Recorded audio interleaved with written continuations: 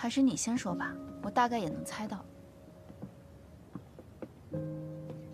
我有急事需要离京，最快也要20日才能回来。哦，你别生气啊。我为什么要生气啊？我也有事情要同你告假。怎么了？我们凑够了一笔赎钱，过几日我就带车队北上去看望祖父他们。我应该要月余才回来。好。你笑什么？我笑的是，这回应该你先开口，这样我就不愁怎么开口了。我要去的，刚好也是北地大营。回去吧，这下可以安心烤火了。你不知道少瑶天天闹我，说让我带着他也去北地，但你这个做哥哥的不点头，我怎么敢？若是做哥哥的点头了，你就敢带？那就不带呗。哎，带着吧。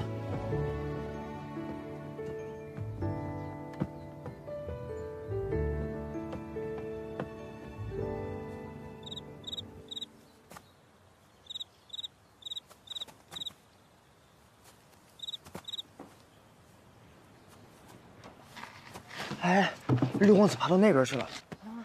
没事，不用管他，每天爬来爬去的，一会儿就回来了啊。走。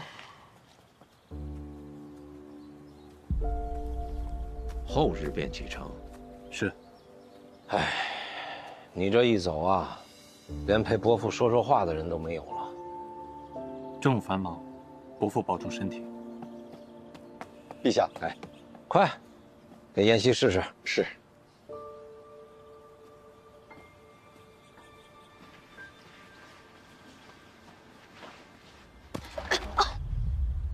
谁？出来！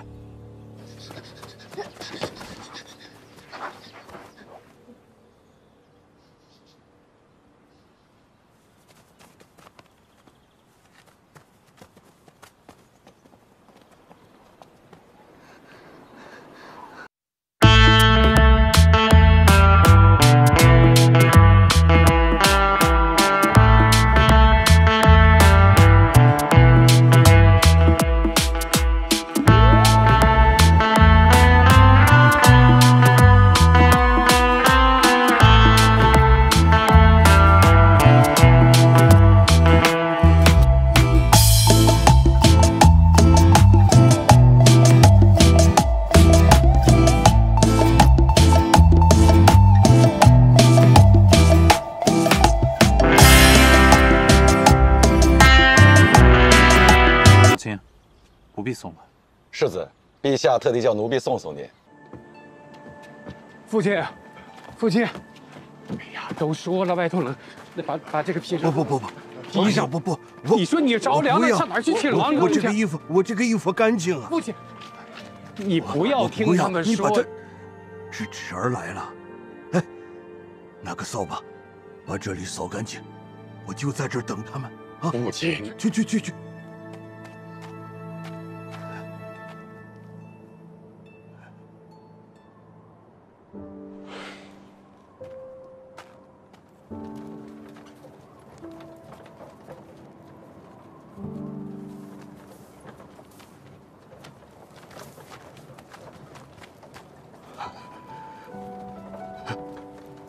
侄儿，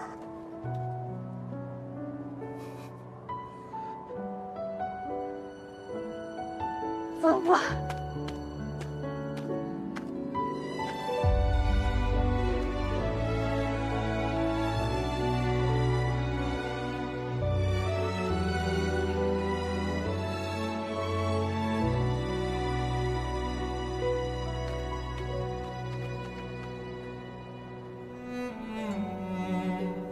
侄儿，一路走来辛苦了，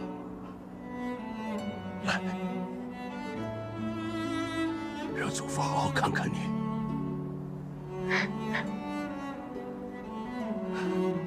侄儿学会哭了，想必这段日子吃了大苦头。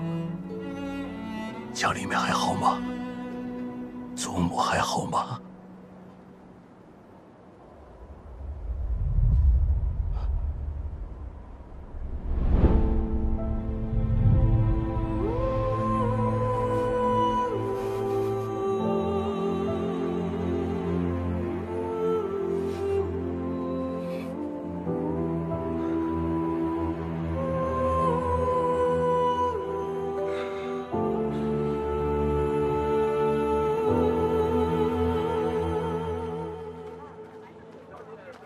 侄儿，娘走之前还说过什么话吗？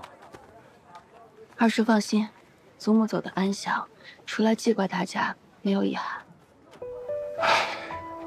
为子不孝，最后又不能陪在娘的身边，惭愧啊！对了，你二婶跟李儿都还好吧？都好，李儿懂事了不少，功课也有长进。那我就放心了。婶儿，那你三婶又没给我带什么东西啊？都在包袱里呢，给博宇带的多。都是你娘给你收拾的，走去看看。满心都是国语，眼里哪有我呀？哎，侄儿，你过来。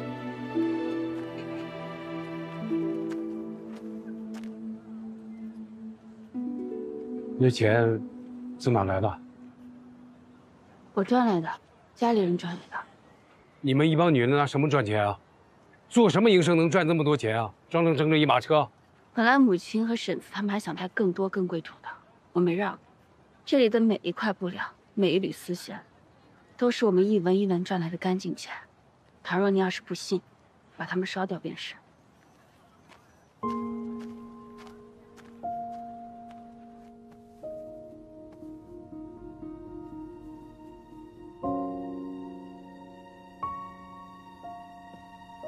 祖母临终前叫我把这个带来。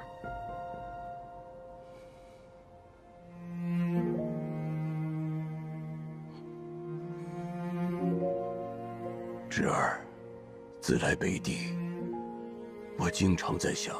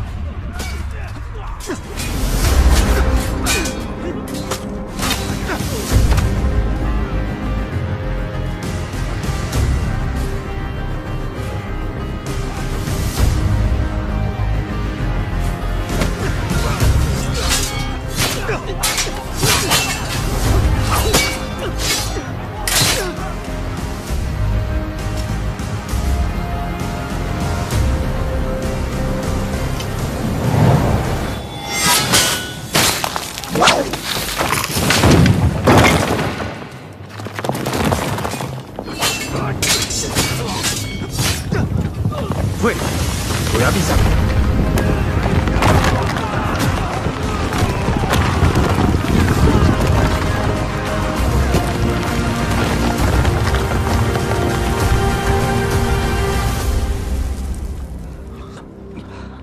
松，是。